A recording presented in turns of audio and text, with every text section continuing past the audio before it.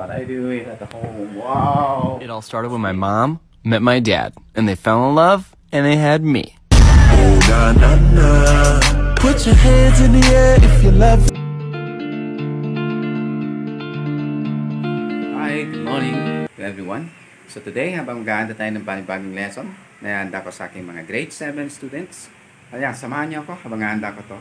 Punta tayo sa labas at mas maganda kapag makikita na yung lesson na gagawin natin through vlog. Good morning and good day sa lahat.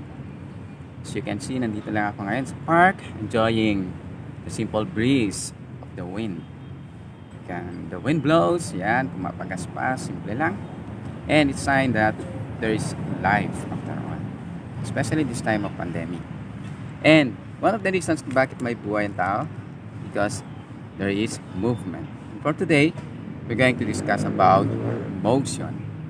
And to discuss it further, let's just take a walk or simply just take a walk in this ride. I like to walk. So, na-exercise ka tuwing umaga. Ano yung mga buto-buto mo. Most of all, no? I'd like also to ride in a motorcycle. Because in riding, it makes me feel that I'm alive. This one. So, as I'm going to discuss my lesson today about motion, let's have a simple ride. Come on. And before you ride, make sure you're wearing all the protective gears in your life. Okay? You have your helmet, of course. Siyempre, your gloves. Enjoy the ride. I'm going to discuss to you what is motion all about. Now, I'm done gearing up. So let's ride. Alright. So, all my gears are packed. And I'm ready to go. And come on, let's ride with me as we have a short tour in our lesson called motion. Let's go. So, as I'm saying a while ago, motion is a change of position with respect to our reference point. There are three kinds of motion. One is what we call as rectilinear motion. Second, we have circular motion, and the third is rotary motion. When we say rectilinear motion, this is only simply a motion along a straight path. Ito lang. So, walang kalyang liko-liko. Sabi nga, takbo ng buhay ko, kanta ng lola ko. It should only be a straight line. And when circular motion, this is exactly turning around a curve. Paikot. Yan. This is turning or circling around. And the axis is what we call as external. The third one is what we call as rotary motion, but I cannot show you that. Only here, what I can show you only is circular motion, as I'm going to corner these corners here as I'm going out now in this park. It's called circular motion. Yan. But anyway, I will show you about rotary motion.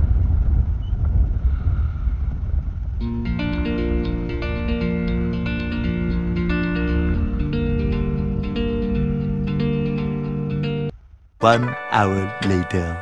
Okay, and now I'm home, and the only thing that I haven't explained is about rotary motion. There's a rotary motion. This is the turning of a body within an internal axis. There's a rotary motion. This is the turning of a body within an internal axis. And now, best way to do that, I can do it on my motorcycle. I can do stamp with my motorcycle, but I can do like this. This is what I do here at home. Wow! Spinning and spinning and spinning around. Oh! Snap. Wow! What I do here at home. This is what I do here at home. Wow! Spinning and spinning and spinning. So everywhere around there is motion.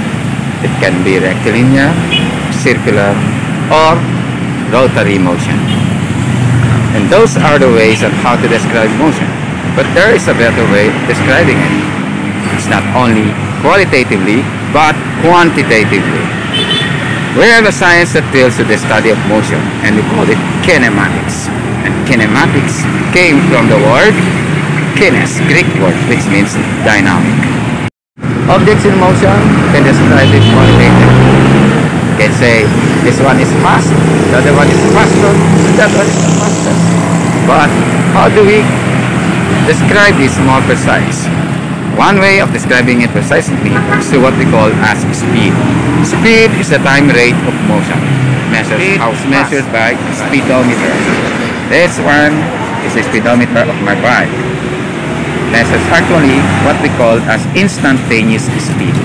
Because there are two kinds of speed. The one is average and the other one is instantaneous speed.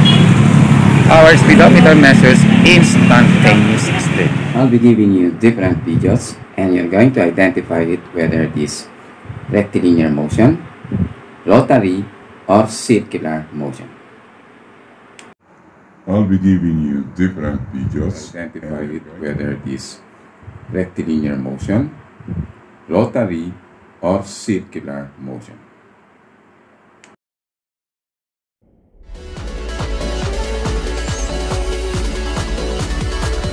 Let's not pretend.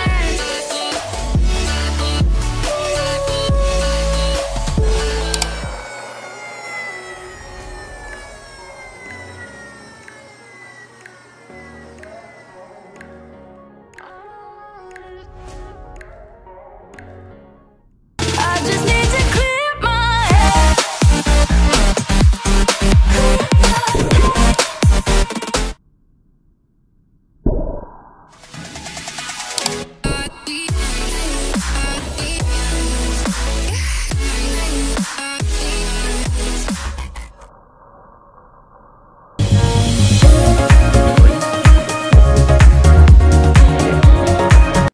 Okay? Hope it will not fall. Okay, I'll just swing it. 1, 2, 3, 4, 5, 6, then over it. Okay? I'll manage to do it. Okay. Very good. Look at it. Still there. And see. Okay? Extra challenge. Do it for you. Alright. So, for speed, velocity, distance, and displacement, we will tackle that in the next vlog.